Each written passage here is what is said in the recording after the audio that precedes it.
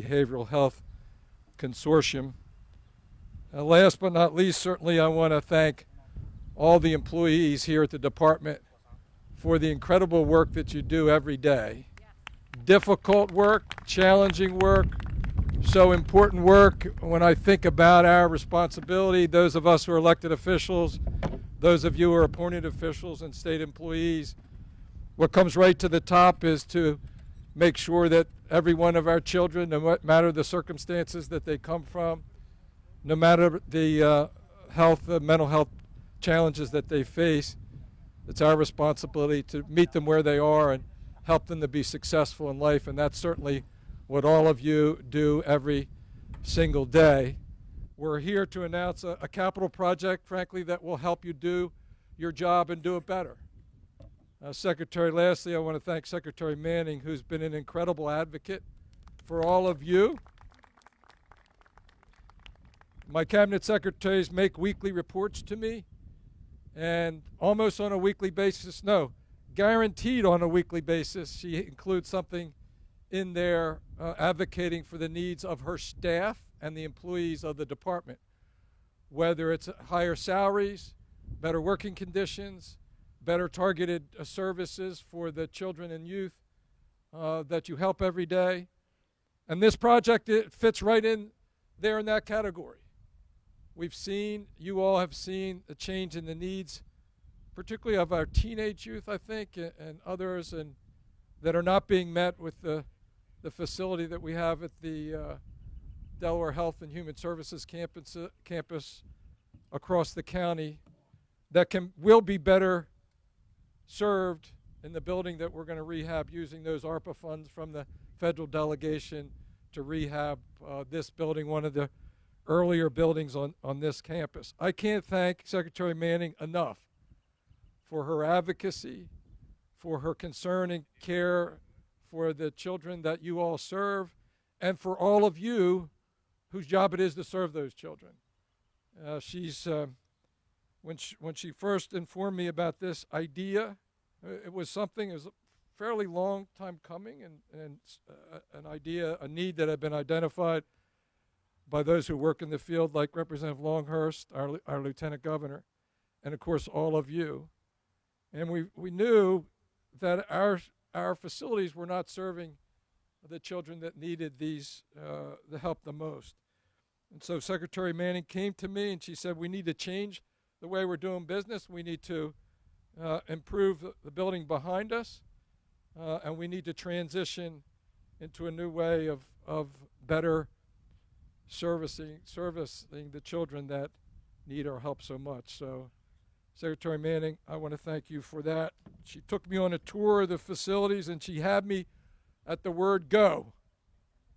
And the rest of it was trying to figure out how we were going to make it happen. I said, well, you make it happen. It's your idea. You got great people. We'll get you the resources and try to get out of the way. And so with that, it's a real privilege to introduce the Secretary of the Department of Services for Children, Youth, and their Families, Josette Manning.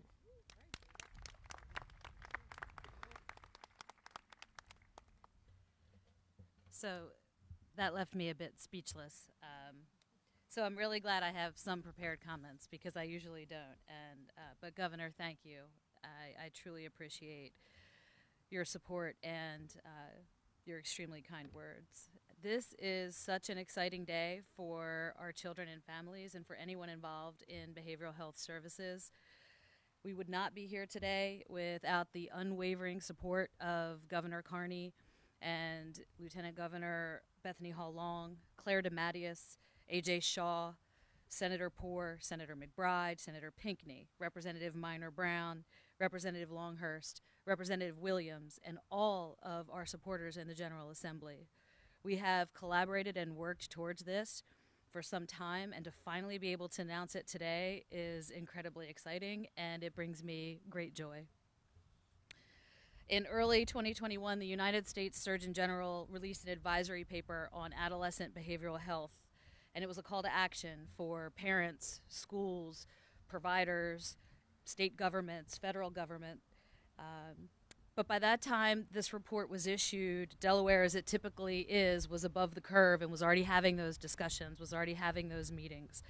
And we were talking about many of the issues that were raised in that report.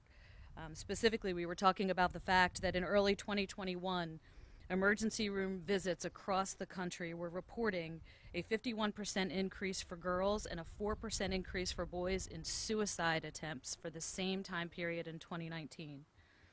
We were talking about the fact that studies were showing a 40% increase across the board in adolescent behavioral health issues from 2009 until 2021. We were talking about the fact that 1 in 3 high school students was reporting that they were feeling persistently sad and hopeless. Let that one sink in. 1 in 3 high school students feeling persistently sad and hopeless. We were talking about the fact that the pandemic was exacerbating behavioral health issues and that more than 140,000 children across the country had lost a parent or caregiver to COVID, further exacerbating behavioral health issues and trauma. Delaware recognized those issues and immediately began to collaborate and strategize. This Adolescent Diagnostic Center and expansion of crisis beds will allow us to provide better services to youth and adolescents while we keep them closer to their homes, closer to their communities, with targeted interventions to help stabilize them so that ideally they can return to their homes and communities sooner. It'll ensure they get the proper care they need, that we take a look at the whole child and the family, and we support them and meet them where they are. This is not going to solve all of our problems, but it is a huge step in the right direction.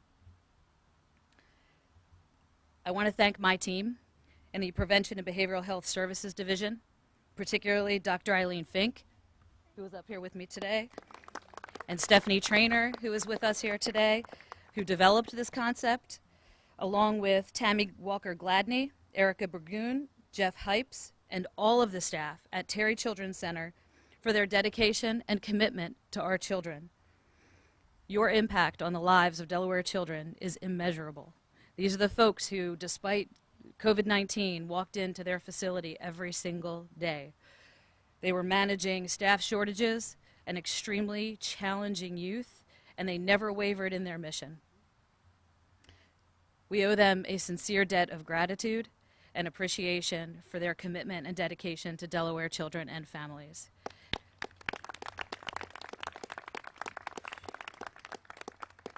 I am so very grateful to the governor, the lieutenant governor, the General Assembly, and our federal delegation for allowing me to give you the tools that you need to better serve our children and families in Delaware. Thank you so much.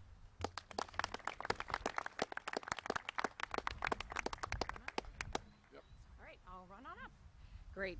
Well, good afternoon. As Lieutenant Governor, I know Governor Carney, was the Lieutenant Governor, recognized that we don't do things without partnerships. I'm going to ask Spiros Mansavinas and Representative Longhurst to stand next to me, because as a leader in the House, the work she's doing in behavioral health, and Senator Mansavinas, whose district that this is, I think it's really important we talk about those partnerships and how working with our congressional delegates, it's so important. And it's great to have Ozzie and Krista here from the Senator and LBR's office, as Governor Carney indicated. And to the ARPA team, and to our incredible secretary. Let's give it up to our secretary, Dr. Eileen Fink, one more time. They're really advocates. We all know, prior to COVID, those of us who've been on this journey for around 6 years in behavioral health, particularly with the consortium, you know, we were talking about the A's of addiction and autism and trauma and ACEs. And our First Lady, Governor Carney's other half, Lady Quillen Carney, she has put a lot of energy into trauma and ACEs. And what you all do here in prevention, neonatal exposure of our young, most vulnerable population with co-occurring disease is so important. And so today, the bricks and mortar are just the tiny part. And I know Representative Longhurst, Senator Poore, with their behavioral task force, the work with Senator Mansavinas and others, we're looking at wraparound crisis prepared services. But it's also more than just crisis. This is long-term health. And I am so convinced that the bricks and mortar, the investment that we're placing here, the providers, the counselors, the treatment, the diagnostics, the wraparound, will move the needle. Delaware continues to make progress nationally as a leader in many of the champion areas of behavioral health. And today, thanks to the ARPA team and the initiatives here, we will continue to do that. But I want you to think about this. Every day, all of us here in elected office take calls from constituents. There is not a day that goes by that my office does not have a call from a family, a parent, a child who is in crisis.